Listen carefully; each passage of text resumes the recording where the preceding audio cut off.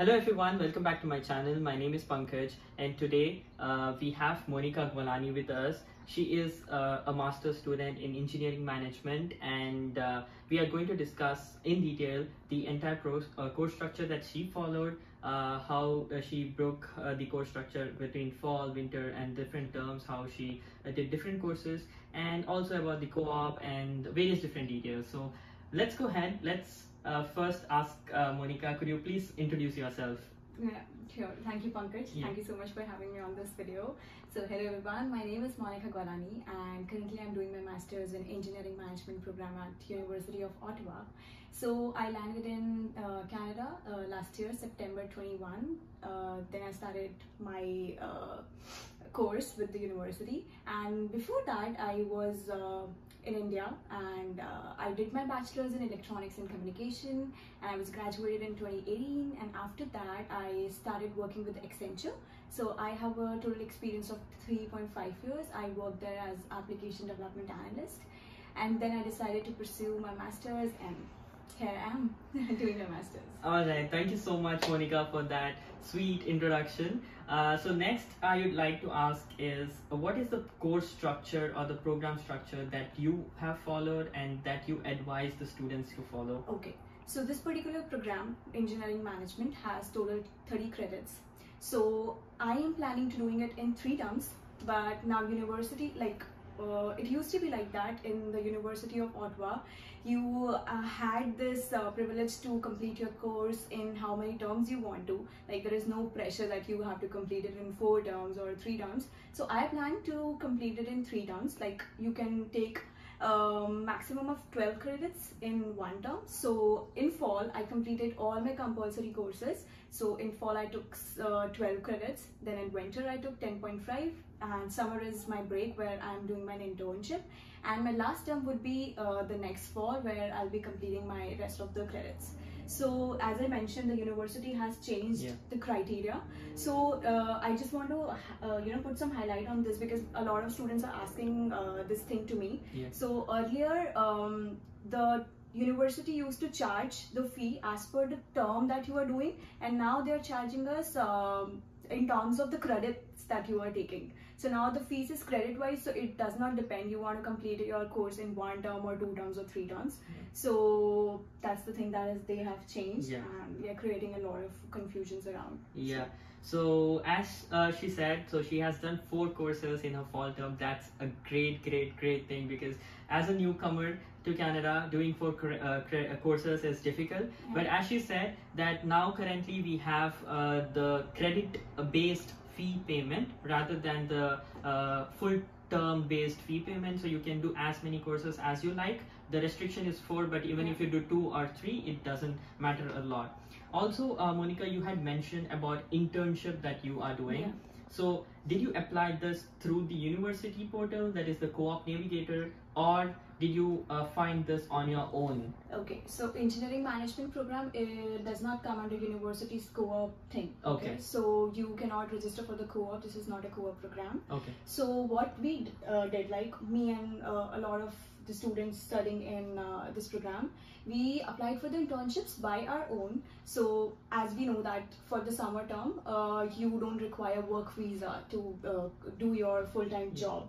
So in the summers, we started our internship, which we landed by our own. And but many of the students are there which who got this for the 8 months, not for the summer as well as for the fall term. So for that, university does provide the co-op support letter.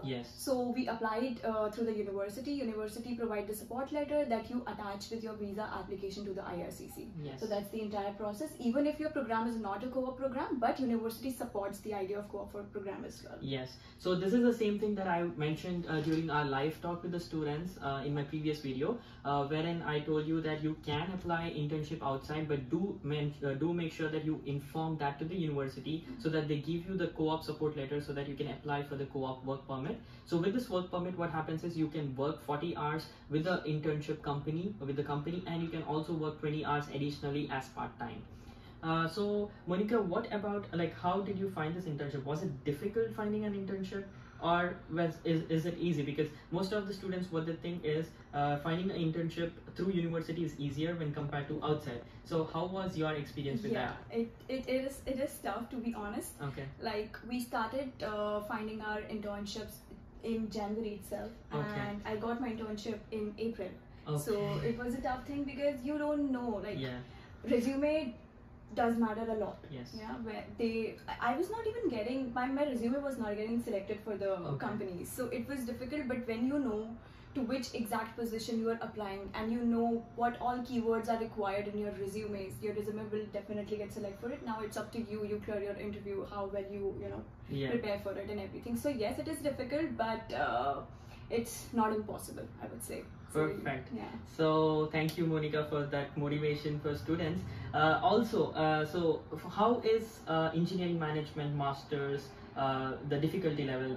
How would you consider? Is it pretty easy? Is it easy when compared to undergrads, like people, the international students from all over Yeah. the world, they come in? So is it easy for them to clear this and find an internship as well? Because they need to focus on internship 4 Yeah. months prior to their start, right? So how is the subjects, like, are they easy or tough? Yeah, they're good. I think it's all practical knowledge. Okay. Yeah.